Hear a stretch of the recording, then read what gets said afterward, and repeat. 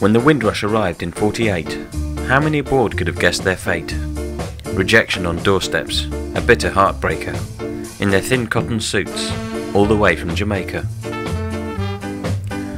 You'd heard about the snow, the rain and the smog, but no blacks, no Irish or no dogs.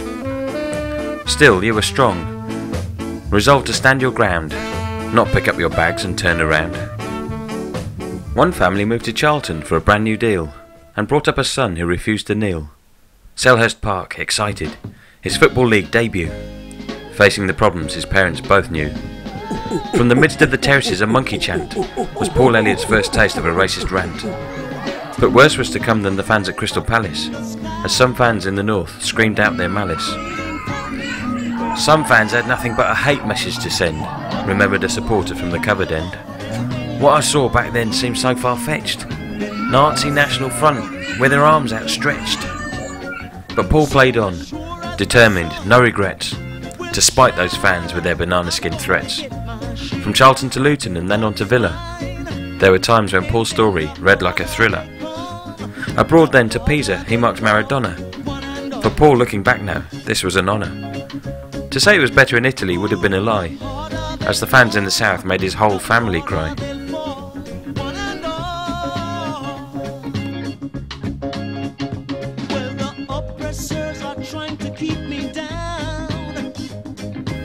But Paul's mind was set, his destiny clear.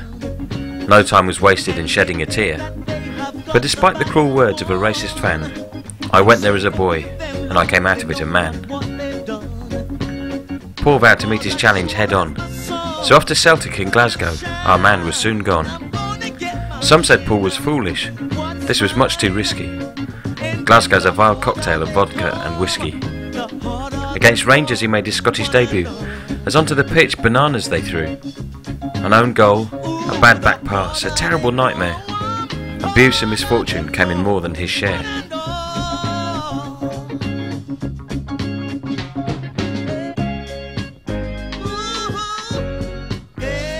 But old firm hatred couldn't make him fall. He kept his focus, his eyes on the ball. In the last minute, he scored a goal with his head. "Don't you know the nutritional value of a banana?" he said.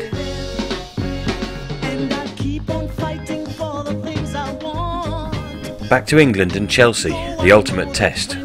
Stamford Bridge was not a ground that you came to for a rest. Some of their supporters high up in the stands shouted abuse with vile outstretched hands. But soon his name was the first they would cheer, and they were sad when injury took away his career. His playing days now over, he looked for a way of helping all colours come together to play. You can get it if you really want. You can get it if you really want. You can get. As a match commentator, he refused to bitch about things that had happened to him on the pitch, using his fame to continue the fight, doing what he knew deep down was so right, taking the fight abroad for UEFA, as colour should never bar who you can play for. Then back to the valley, a stage from his past, nailing his hopes to the addict's mast, seeking ways of sending to the dustbin days when a player was judged by his skin.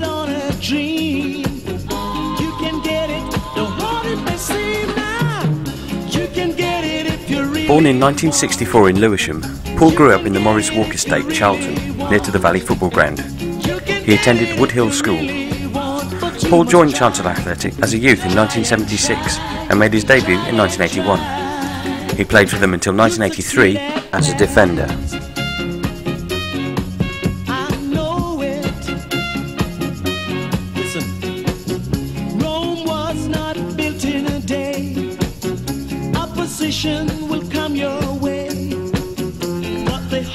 Paul's next club was Luton Town, and then in 1985 he joined Aston Villa.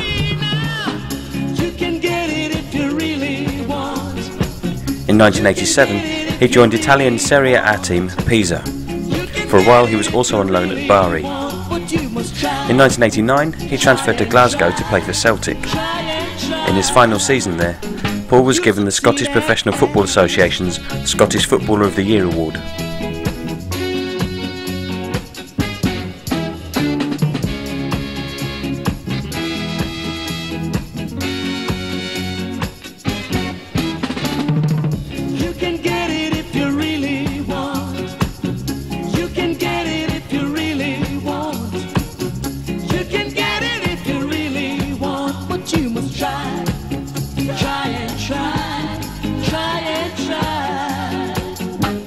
succeed at last. I know it. Don't I show it? So don't give up now.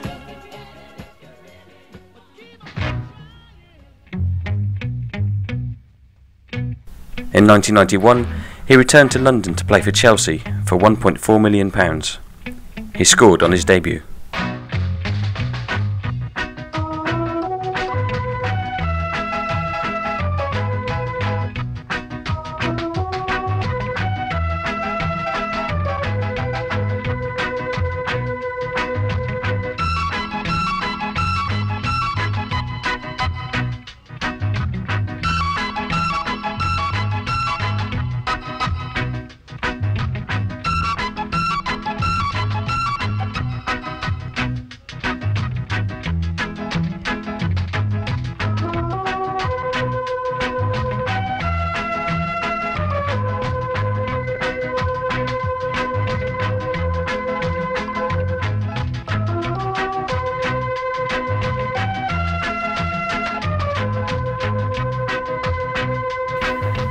Paul also represented England at various levels: England schoolboys, England youth under 18s, England under 21s, and at senior level he was the captain of the England B team. He was on the verge of a full breakthrough for the national side, but his progress was halted by a serious knee injury. This was the result of a dangerous tackle from Liverpool's Dean Saunders. Paul then struggled to regain fitness and retired from playing in 1994.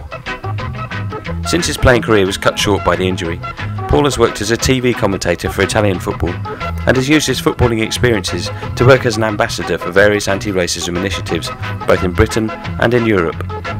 These include UEFA, which stands for Union of European Football Associations, FAIR, which stands for Football Against Racism in Europe, the European Parliament, FIFPro, which stands for Fédération Internationale des Footballeurs Professionnels, which is a World Football Union. He has been appointed as a special advisor for football by the CRE, which stands for Commission for Racial Equality.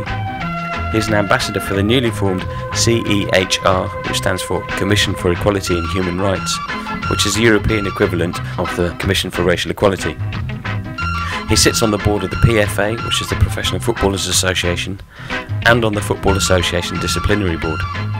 He is a patron of Show Racism the Red Card, is an ambassador for Kick It Out, and is a trustee of Charlton Athletic Charitable Trust and one of the directors of the Charlton Athletic Community Scheme. He's also been running an independent football academy for young disadvantaged people since 1992 in Kent. Some of his graduates have gone on to play professionally for Charlton. He was awarded an MBE in 2003.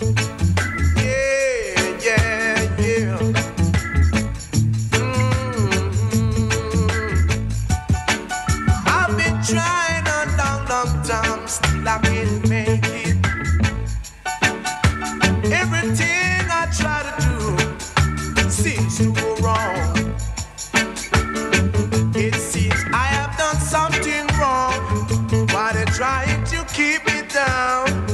Oh, God bless, no one curse. Thank God I'm not the worst. Better must come one day. Better must come. They can't conquer me.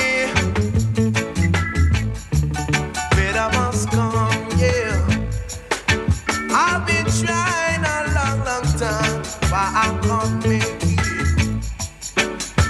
No one to give me an helping hand. They only trying to keep me down. Oh, God bless, no one curse.